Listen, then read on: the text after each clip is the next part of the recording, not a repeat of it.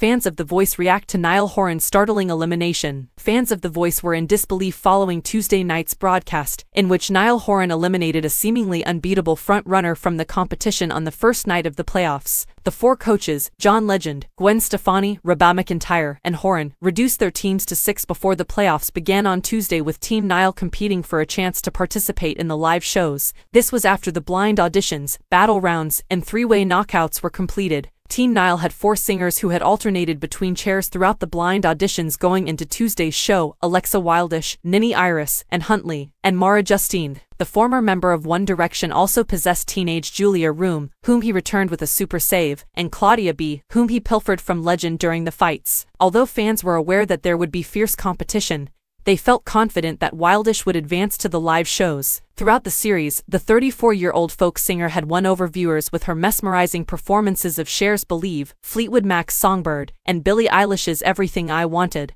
During the playoffs, Wildish once again dazzled the coaches with a moving, note-perfect rendition of Sting's Fields of Gold. McEntire complimented the singer, saying, "I love your voice, I heard every word you were singing."